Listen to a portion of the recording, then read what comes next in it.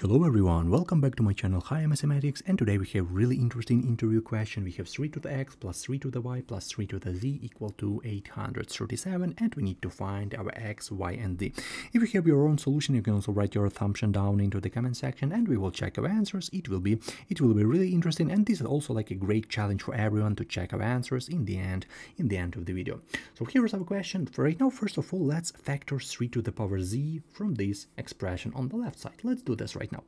When we factor 3 to the power z, let's write it from the new line right here. So we have 3 to the power z.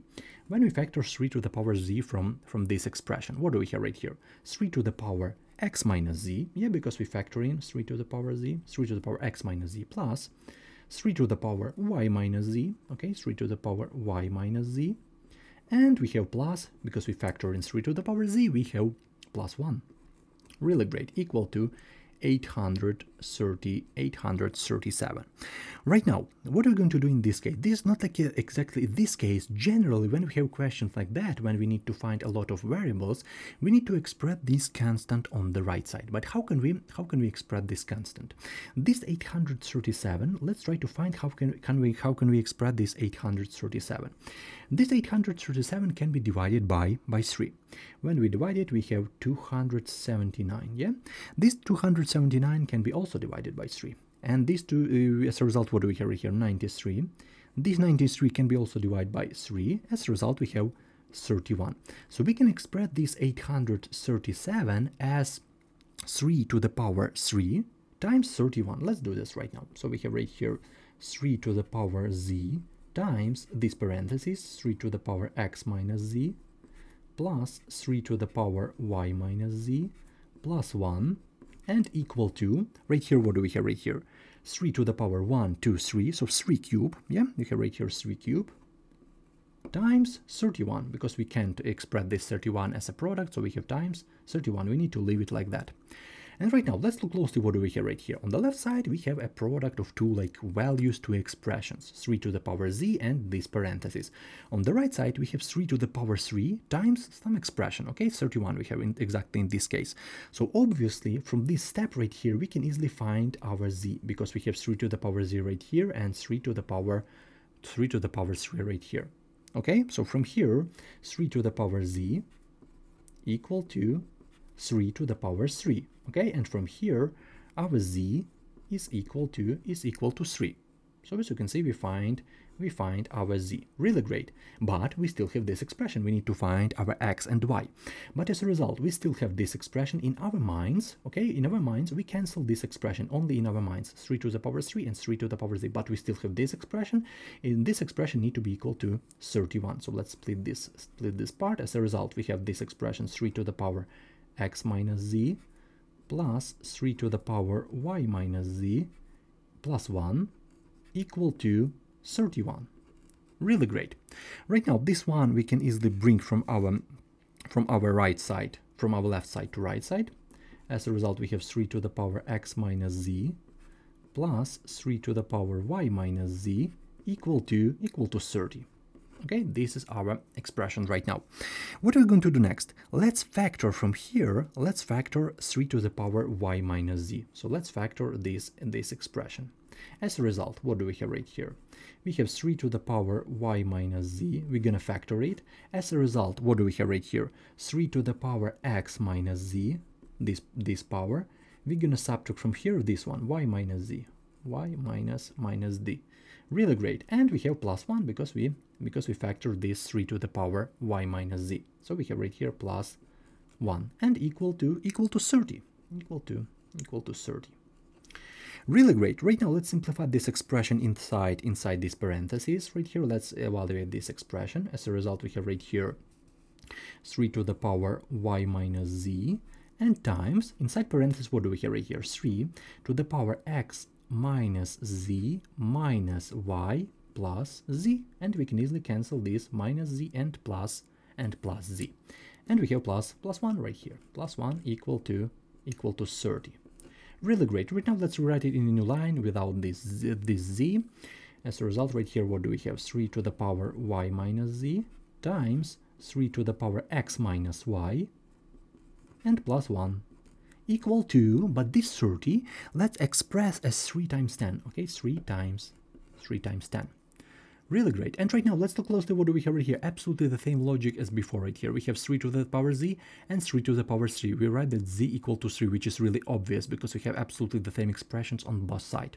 In our case, we have 3 to the power y minus z, and we have 3. So as a result, when we can write 3 as 3 to the power 1, this 3 to the power y minus z need to be equal to 3 to the power 1. Let's do this right now. Let's solve this part. Let's split this solution, and also let's write 3 to the power y minus z. So right here we have 3 to the power y minus z equal to 3 to the power 1, or equal to 3. Right now, y minus z equal to 1, but z equal to 3. So as a result, we have that our y minus 3 equal to 1, and from here our y equal to 4. Yeah, we have our second solution to this step. We have z equal to 3, y equal to 4, but we still have this expression 3 to the power x minus y plus 1 equal to 10. So let's write it. So we have 3 to the power x minus y plus 1 equal to 10, and obviously we bring this one from our left side to right side. As a result, we have 3 to the power x minus y equal to 9. Really great, very basic thing right now, because we're gonna write this 9 as 3 square. As a result, we have 3 to the power x minus y equal to 3 square, and from here our x minus y equal to 2, according to the basic rule, basic like exponential equation, basic power rule. We have x minus y equal to 2, but we know that y equal to 4. So as a result, we have that our x minus 4 equal to 2, and from here our x equal to 6. Okay, our x equal to 6. But this is not a final answer. I want you to look at this explanation right now. So we have let's write what do we have right here. We have x equal to 6 in the beginning, x equal to 6, y equal to 4, and we have that z equal to 3. So this is all that we found before. This looks like our solution, but I want to show you one really interesting moment. In the beginning, we had that 3 to the power x plus 3 to the power y and plus 3 to the power z. This is that we had in the beginning, equal to 837. And I want to show you I want to say one really interesting moment, because a lot of students forget about it. Here we have addition. So 3 to the power x, 3 to the power y, 3 to the power z. We add all of this expression. But 3 to the power y plus 3 to the power x plus 3 to the power z is also equal to 837, okay? Because we have all the time addition, and doesn't matter this order. Addition is really great sign, because we can change position, okay? 3 to the power x plus 3 to the power y also equal to 3 to the power y plus 3 to the power x. And right here we will have a lot of combinations, so doesn't matter this order, x, y, z. We need to combine all of these solutions, okay? Because we have all the time addition, okay? So let's write our final answer. Let's combine these 6, 4, 3. Let's write our all combinations. Let's do this right now. So we have our answer. I hope you understand what I mean right here. We can easily change an order.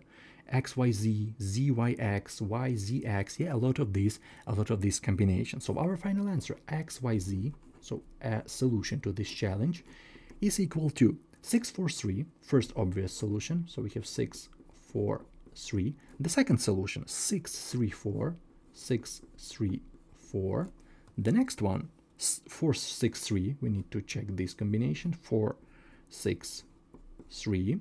Really great. The next one, 4, 3, 6. And the last swap right here, we need to swap right here, 3, 6, 4, and the last one 3, 4, 6, and all of this solution is also correct to this question. This is a very tricky challenge. A lot of students forget about it. A lot of students solve this challenge absolutely incorrect, because they say that x equal to 6, 4, y equal to 4, and z equal to 3 is a correct answer. But as you can see, we need to combine these solutions because we have addition.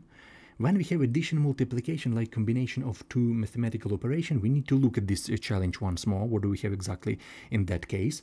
But in our case, we have all the time addition, and doesn't matter. Maybe someone don't understand why we combine all of this solution. For example, imagine we have 3, we have 3 plus we have 5 and plus 2 equal to, right here we have obviously 10. But 2 plus 5 plus 3 is also equal to 10. And like something like that, 5 plus 3 plus 2 is also equal to 10. It changed nothing. We have absolutely the same expression on the right side. But we can easily combine this because we considered about addition. Okay, we consider this as addition. So we add a lot of these expressions. Okay. So this very tricky moment, I hope you understand it. I hope you understand this solution. You can also check this solution in like math libraries. If you don't trust me, you can easily check it. You can easily rate this 3 to the power 6, 3 to the power 4, 3 to the power 3, and you can easily combine these values. It will be really great when you write your response down into the comment section.